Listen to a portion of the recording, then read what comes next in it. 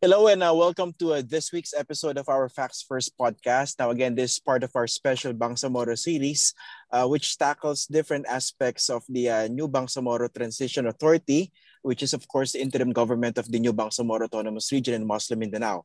Now, for this week, we're going to talk about the proposed extension of the BTA until 2025, and of course, the proposed cancellation or resetting of the elections that are set in 2022. So for today, we are joined by the Executive Director of the Institute of Autonomy and Governance, a Cotabato-based think tank, Attorney Benedicto Bacani. Thank you for joining us on this podcast, sir.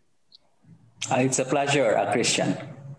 And also, we're joined by Professor Francisco Pancho Lara, Senior Advisor of International Alert Philippines. He's also a professor at the University of the Philippines as a College of Social Sciences. Thank you for joining us, sir.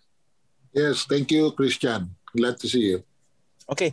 I'd like to get a perspective coming from experts like you. Those are deeply involved in issues involving the Bangsamoro. So first, let's talk about the proposals on the table. We know that the MILF, as leaders of the BTA, has been trying to push for the resetting of the elections in the Bangsamoro Autonomous Region of Muslim Mindanao from 2022 to 2025, because the argument is that they don't have enough time to actually implement what has been promised as part of the peace agreement with the Philippine government.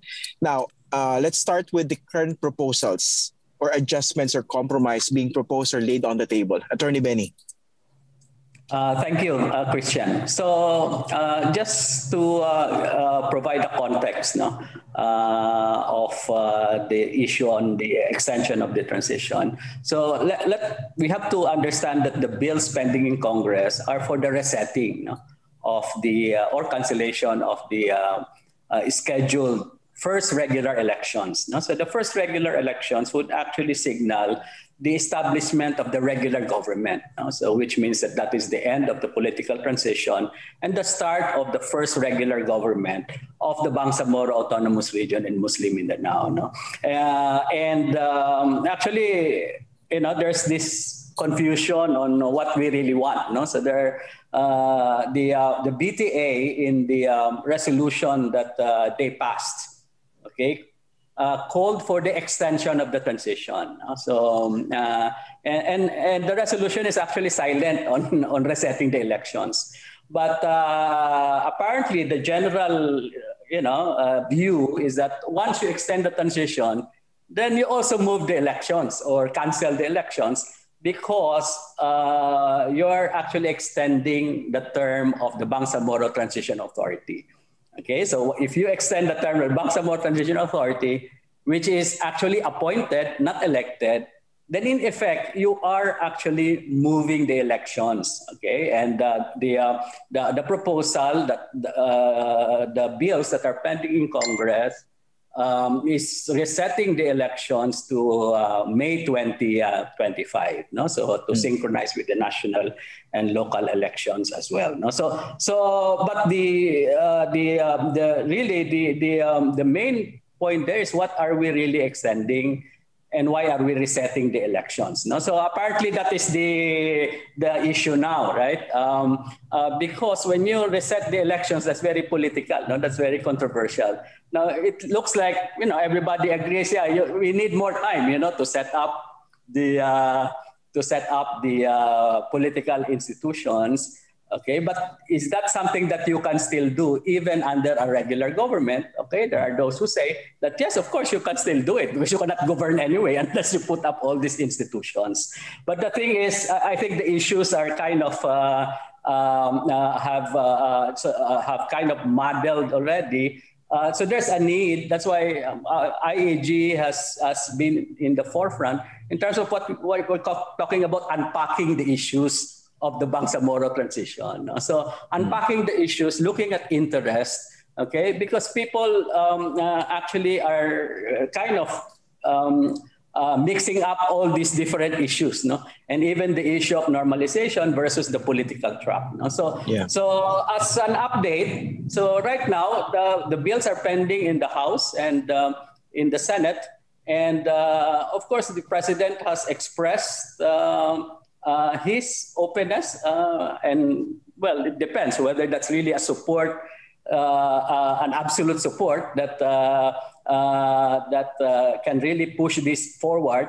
But what we have now is some kind of a consensus building, because there are those who are opposed to the proposals, particularly local government leaders, no, of the provincial governors, no, so of the BARM, and that's why there is now a process of dialogue. In fact, the hearings in the Senate, okay, on the bill have been postponed twice already, I think, to give way to this political dialogue, okay, that is currently being undertaken, which for us is a step in the right direction, no? Because if we're going to move the elections, there are interests that will be there will be winners and losers in this. No? There are political interests that will be affected, and it would be good that there's some kind of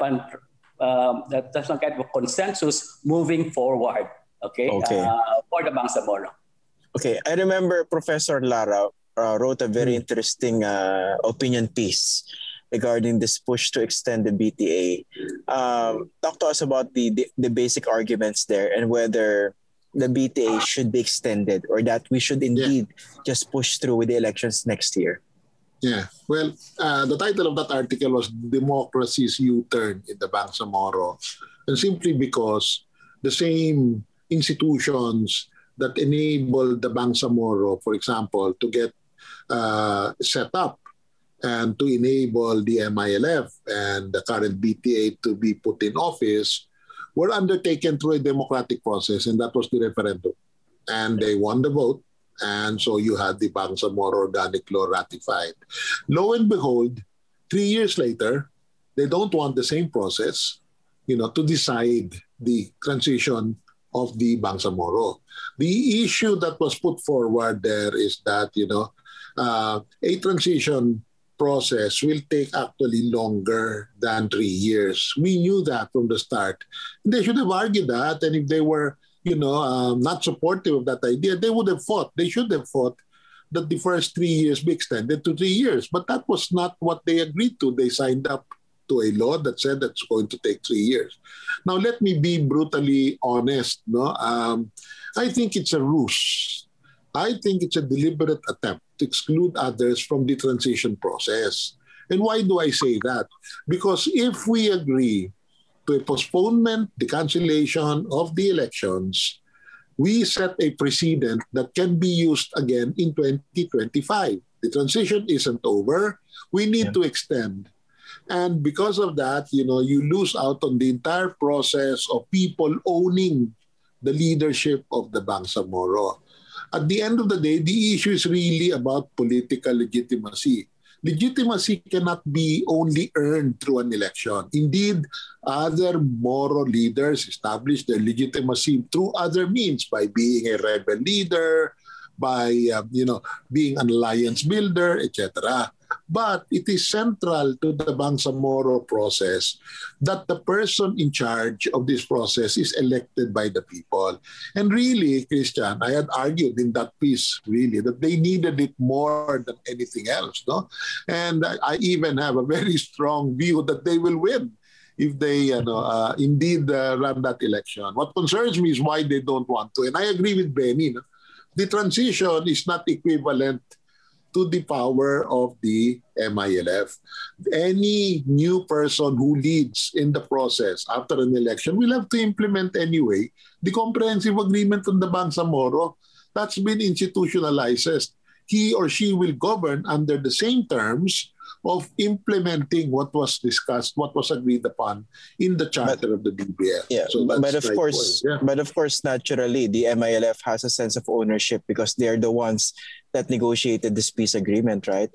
Now, you mentioned that your prediction is that most likely the MILF would still win in 2022 if the elections push through? I think so, because no other regional governor has assumed office without the mandate of Malacanang. Historically, everyone has. I'll give you an example. Nur Miswari was criticized, actually was joked for a long time because he applied for the position of governor 1 month before even the final peace agreement was signed. He had filed his candidacy for governor and he went through that process. there was still a transition going on. There was no issue about him. There was no issue for him to get the mandate of the people. And that was the agreement then. I cannot see why the MILF thinks that in their particular case, that does not hold. That's the real problem. And then a lot of people are saying, well, probably Pancho, because they're afraid that they won't win. Well, lo and behold, that's it, We are in a democratic setting, and I think they should work hard to get the people's vote. But I still think they stand a strong chance of winning that election if they were to run. And they need it really to strengthen the sort of legitimacy they need to deal with Sinchagyani, to deal with Sakurtan in Sulu, to show, hey, we are elected by a majority of the Bangsamoro. We have a right to be here in office. Okay, speaking of Governor Sakurtan, I spoke with him a few days ago. He said that one of the options, Attorney Benny mentioned this, right? The ongoing political dialogue. I think one option that was laid on the table was that the MILF could expect the support from the likes of Governor Sakurtan. But again, there are certain trade-offs, right? So let's talk about the options on the table. Because according to Governor Tan, he was even willing to support the MILF if elections would be held in 2022. But of course, we know that there are a lot of trust issues involved here. Attorney Benny. Yes, I think based on our consultations now with the local government officials, they're very open. They're politicians, and I think the bottom line is they really feel that they are not given enough. Okay, what they call it? They're excluded.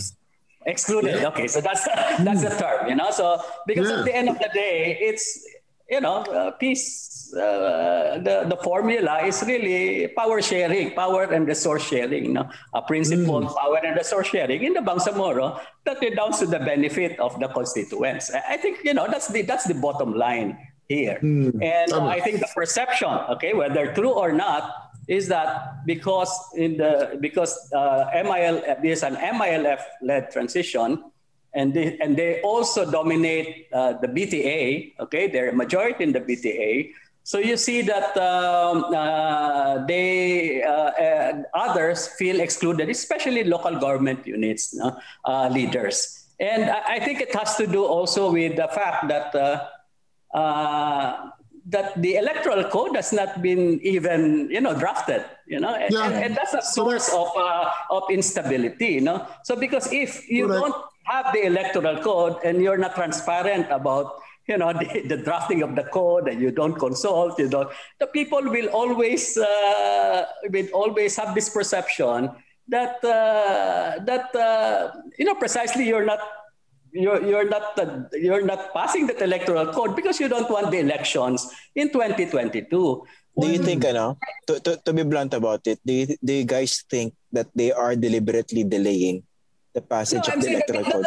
That's the perception, and you cannot blame those who perceive it that way. So that's why it's important because this is institution building. So you build political institutions. And one of the two main political institutions are actually the parliament, and the electoral system. So if you look at the political transition, because as I've said, we kind of mix up the transition, the general transition, to the political transition. But actually, the BTA is in charge of a political transition. The political transition has very, very, specific goals, and that is laying down the bureaucracy, laying the political institutions. So if you only have 3 years, you could focus on those. So, and that's why when Pancho is saying that actually 2022, if MILF plays its cards really well, then they actually have the advantage. Look, they have the advantage over the electoral policies, right? So because they'll be the one drafting it, they'll be the one even to do it. Number two is they have the United Bangsamoro Justice Party. So if you're looking at an electoral system that is based on proportional system of proportional representation, because this is parliamentary system, so you actually elect political parties, at least more than half are the majority would be through proportional representation. So which means that you already have you're actually you're ahead of all the others, So, and then, of course, now you're also in the transition. There's this block grant. Then, the ingredients are there if you play your cards well. So what I'm saying, are they playing their cards well? Well, that is, subject to different, interpretation and judgment. But the thing is, it's the election that actually provides instability. Okay. Political instability. That's why, both options now, you have the election, not have the election, they would have political and security risk. And that's why what we've been saying in Congress, and that's what I've been saying in Congress, look, you have to look beyond just extension, no? Because what is the reasons that are being advanced right now, these are very romantic notion of transition, So there's nothing magic. There's nothing magic about there's nothing magic about transition that you say that after this then everything would be all right. No.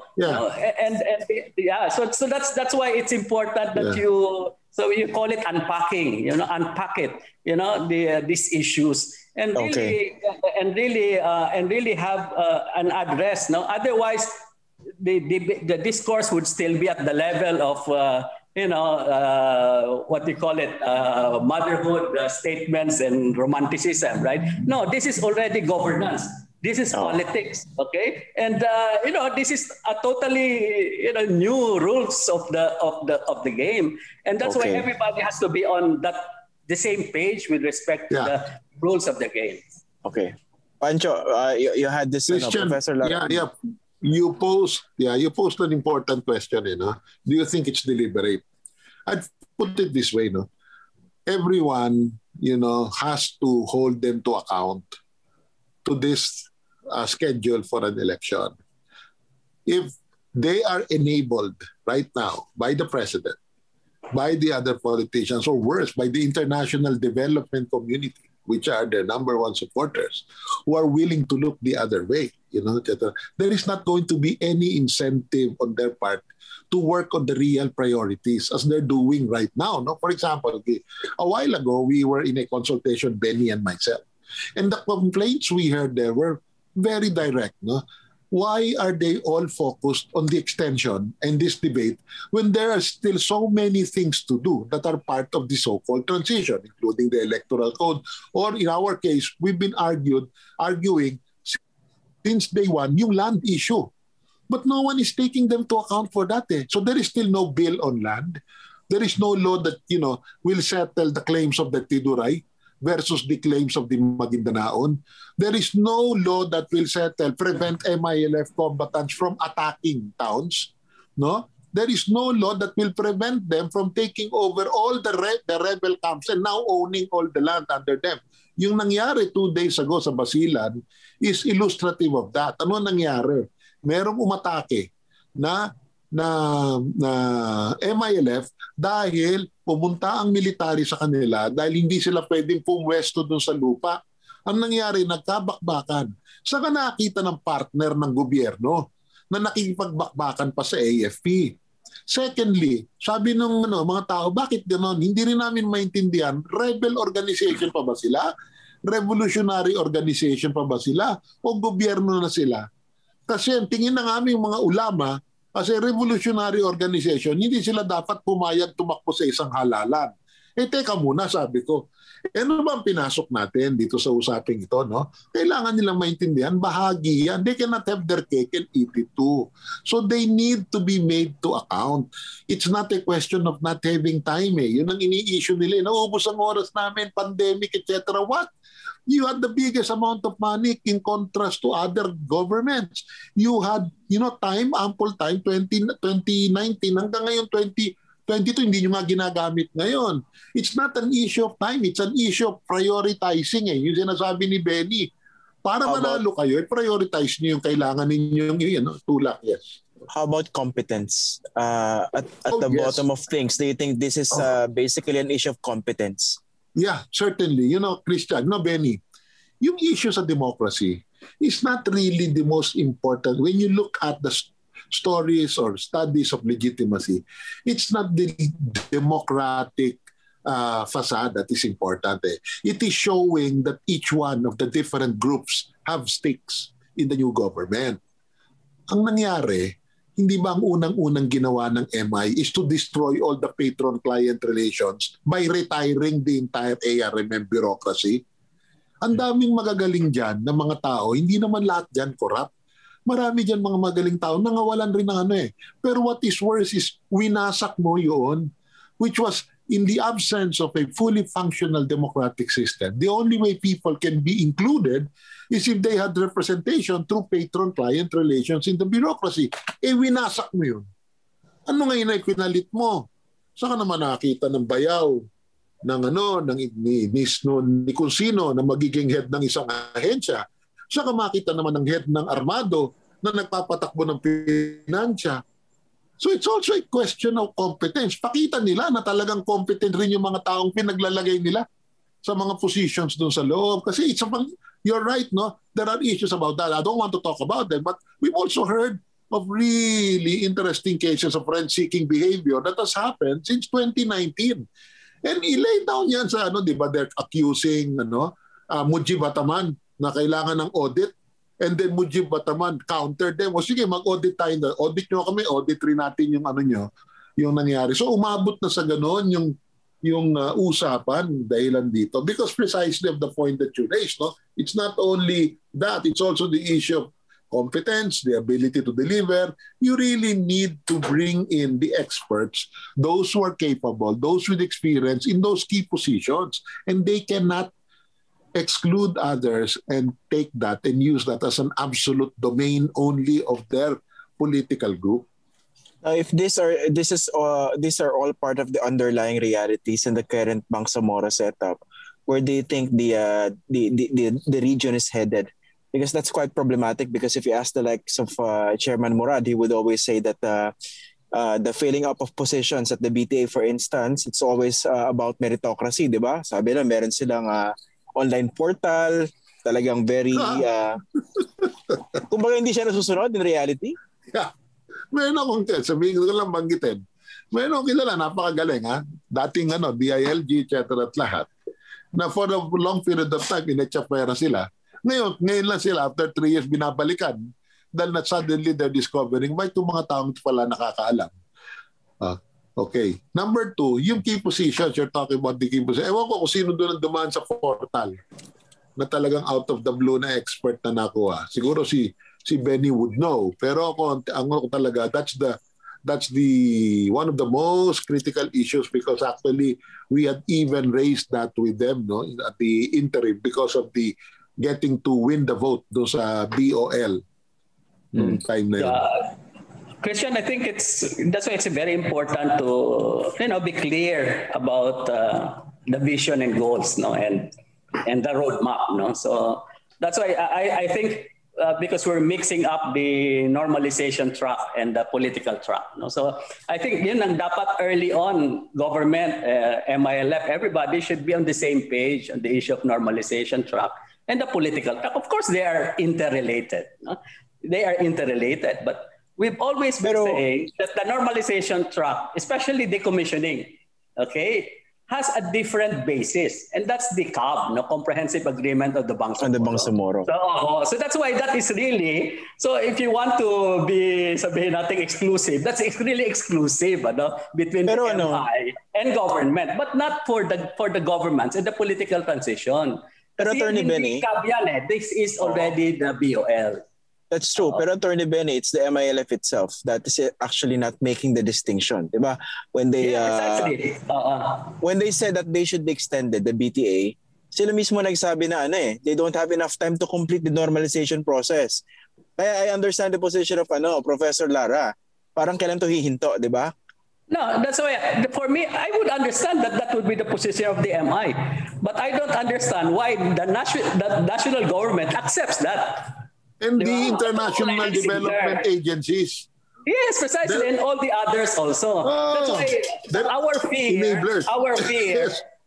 This has always been our fear, is because we are not managing expectations. Because if we mix this both, wala talaga tayong victories dito, even how small victories are.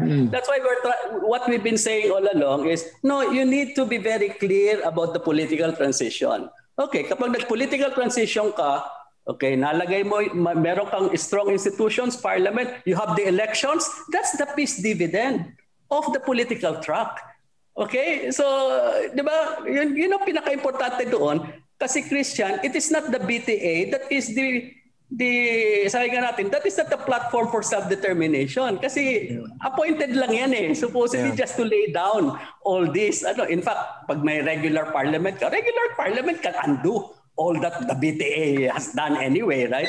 But the importante dito is yung parliament mo, because that is already, the parliament is really the platform for self-determination. So what we're saying there is, if you don't have the parliament after 3 years, then you're actually moving pa.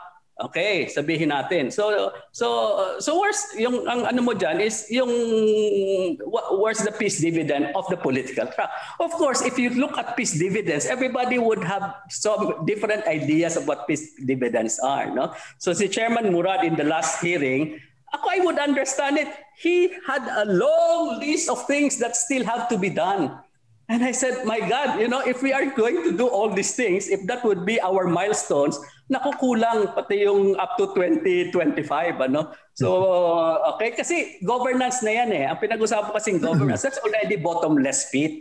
Normalization is also a bottomless pit. Yan ang sinasabi mo doon. Kaya dapat very clear yung magpo-prioritize ka sa 3 years. Or kung mag-extension man, sige, ano well defined gawin? Okay. I have a question for Professor Lara. Kasi your assessment earlier was very blunt, di ba? Parang sabi nyo nga, parang deliberate truce yung ginagawa ng MILF. Pero over the past 3 years or so, what do you think the MILF as leaders of the BTA have to show? At saka, are we actually headed to the right direction? At number 3, for instance, are they better off now than compared to during the time of the ARM? At saka, ang related question dyan kasi, baka naman lahat to part lang ng birth pangs. I mean, you have to understand that everyone's adjusting. Yeah. 2 points lang. Una, nangako sila at maliwanag yun na ang numero 1 prioridad, first priority should be really acting on resource, land, fundamental property rights issues. Alam naman natin, the entire literature on institutional reform, property rights is central to that. That should have been a priority. Number 2, sinabi ni Benny, the electoral code should have been a priority. Number 3, the revenue code should have been a priority. Okay, so you're talking about revenues, you're talking about election, and then you're talking about property rights. Those are the 3. No property rights legislation has come out. Neither has the revenue aspect of the law been accomplished, and neither has the electoral code. So what has happened in the past 3 years? Okay, administrative code, etc. at lahat. Okay, yun ang mga tinrabaho nila. Did they do even well? Did they fare well in terms of the explosion of RIDO? Hindi sila masyado. Did they fare well even in dealing with the pandemic? Neither were they, etc. Sabi nga kanina ang report nila, nag-set aside kami ng budget. Hello? So ano ngayon? Kung nag-set aside kayo ng budget, ang question dan, meron ba kayo na-deliver as a result of that? So yun yung frustrations namin sa BTA, no? At sa kanilang pamumuno. Kasi hindi naman nagkulang ang mga tao na tumulong sa kanila para ipasa ang BOL na ipinaglaban itong BBL panahon pa. Na ngayon, tinetreten nila na kapag kayo ay hindi sumuporta sa extension, kayo ay kalaban ng peace process. Ganun na yung red tagging sa amin. Kasi we're supposed to be now enemies of the peace process. Lo and behold, suddenly, these people have forgotten the role that a lot of us have played in, pushing, height of Mamasapano incident, pushing Congress to legislate a BBL, to legislate a BOL, doing political mapping, etc., and then working on the ground. Because they want, and yung nga sinasabi ni Benny, I'm so afraid in 2025, with that kind of a, measure of success, they're going to ask for another extension. Why? In the IRA case na lang yung Irish Republican Army with the number of, it took 10 years, di ba? Ang milestone nila, 10 years before the last weapon was decommissioned. And the number of IRA paramilitaries did not go beyond 3,000 to 4,000 people. Ito 40,000. Ay, naku, Sus Maria Josep. Eh di, hanggat hindi matapos yun hindi sila dapat matanggal sa posisyon. Yun ang implikasyon nitong sinasabi nito. Yeah. We're almost at the tail end of our podcast, pero I'd like to ask Attorney Benny. I remember your group was involved in the training of the various groups in the Bangsamoro, right? In terms of party building and other aspects of governance. Are you actually seeing that, or you're getting frustrated that all the training sessions that you conducted before are not bearing fruit still? We cannot afford to be frustrated, Christian. No? Hindi naman isasalag yung partido mo, Benny. Hindi gagamitin. Kasi any education program naman, okay? Hindi naman yan short term. Hindi naman short term yan. No? Yun nga lang, kasi ang daming gustong, ang daming, and this is good, that many want to organize political parties because this is a parliamentary system, multi-party system. Correct. It's just that because of the absence of rules, hindi mo alam kung how you will register, what are the criteria. Kaya nga sabi ko, that's very critical sana in the transition. Day one pa lang, talagang you have to focus na on the election kasi that's really the source of conflicts, di ba? Yung political. So kaya nga sa akin very important yung sharpen talaga yung sabihin mo and sabihin natin yung talagang objectives of the political transition and the strategy and the roadmap, no? Kasi magkakagulo-gulo talaga, no, in terms of expectations dito. In the end, sasabihin ko kaya nga, 'di ba? Kasi yung feeling talaga of being excluded. Okay, that's a big problem at the moment, no? Precisely because the way that this is designed, okay, we might call it talagang ganun, no? So people have accepted, sige, 3 years na ganun. Alam mo, fear ko pa dito, pag nagkaroon ng extension, we don't even know what the new president's game plan is, no? So kasi alam mo sa BUL, hindi naman maliwanag talaga na majority ang MILF. No, in the DTA. That was an accommodation by President Duterte. Ang alam lang, MILF-led. So, of course, you can sabihin mo, pag MILF-led, di kami majority. Not necessarily. So, pwedeng ikaw lang yung chief minister or interim chief minister kasi Congress has removed that word membership.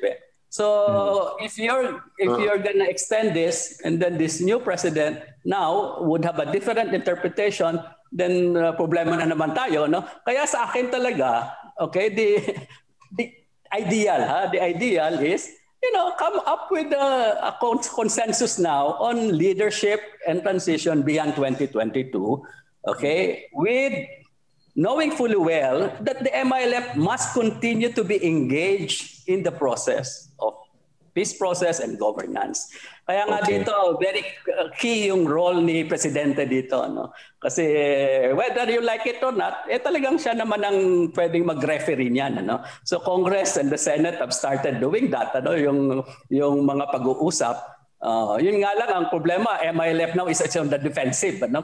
Kung sana ginawa yan beforehand. Gusto ko lang sabihin na. Hindi. What I'm saying here is that pwede mo namang ikaw ang magdala niyan, no? Kasi meron kang Council of Elders, di ba? Yung Council of Elders supposedly composed of all these local government officials also with the BARM. So that would have been the platform where all these things can be discussed. But anyway, hindi nagawa yun. Sige. Okay, parting words from Professor Lara. Gusto ko lang pumasok saglit, ha? Patunayan nila sa amin na hindi to ruse at hindi to deliberate. Pakita nila sa amin na noon pa lang simula nito, nakita na nila yung kahalagahan nitong eleksyon na ito. Kung pakita nila sa amin kung pinaghanda nila yung electoral code, kasi isa yung sa napakahalagang panukat yun ng kung talaga, or whether they went into this at the outset knowing that they will argue for an extension even as early as before. Number 2, ang kaligayahan siguro namin at ang satisfaction namin is nabuksan ito sa wider discussion. Kasi dapat ito ilulusot na lang ito . kasunduan na lang, sila na lang, pag-uusapan with the president, etc. The most dangerous thing, I think, for the MI is that their legitimacy rests on the president, current president, and the bunch of international and domestic development, financial, and different who are enabling their presence in office, no? But they are not getting the sort of legitimacy that they get from the Bangsamoro people. Hanggat ganyan yung situation, mananatili yung ganitong klase ng weaknesses sa governance. Masaya kami sa alert na kung ano man mangyari, magkaroon man sila ng bargaining, magkaroon man sila ng kasunduan, etc. Sabihin na natin tumiklop yung elites, tumiklop yung mga gobernador at pumayag sila. The point is, nabuksan ito at yung sinasabi ni Benny mangyayari, magkakaroon ng siguro kaunting power sharing as a result of this. Hindi na siguro magiging that exclusionary yung situation. Pero tumitindi kami sa posisyon that the sooner there is an election, the better for them as well, for the MILF, for the BTA as well. And we are confident that if they were to prepare now, that they would really win a regional election in 2022. And then they get the best sort of engagement and legitimacy from the public. Okay. Well, thank you very much, gentlemen, for joining us on this podcast. Always a pleasure talking with Attorney Benny Bacani and Professor Pancho Lara. Yeah. It was a very engaging discussion. Medyo mainit si Professor Lara. Well, thank you very much, guys, for joining us on this podcast. Lumabas yung frustration no? Anyway, thank you guys for listening to this podcast. Don't forget that this podcast is also available on YouTube. And you can also catch this on Apple, Spotify, Google, and Stitcher. Until next week, thank you for joining us. Yes, thank you. Bye-bye.